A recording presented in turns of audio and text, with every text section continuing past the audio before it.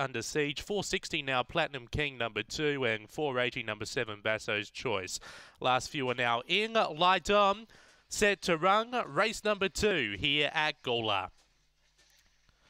On their journey, Platinum King was the best away. We'll find the front by a length and a half early on Fran Wawa. Then we go back to Leggy McBang, Cosmic Bert with Basso's Choice, and Under Siege off the back. Leggy McBang's sailed to the lead. Oh, a few copter check Bagley there. Cosmic Bert with Basso's Choice are right out the back. Leggy McBang on top. Under Siege got a perfect run through, but Leggy McBang will be too good. Beaks home Under Siege in what was a really messy race.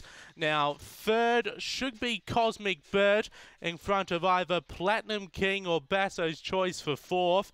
And Fran Wawa was back towards the tail. 23.65 that time.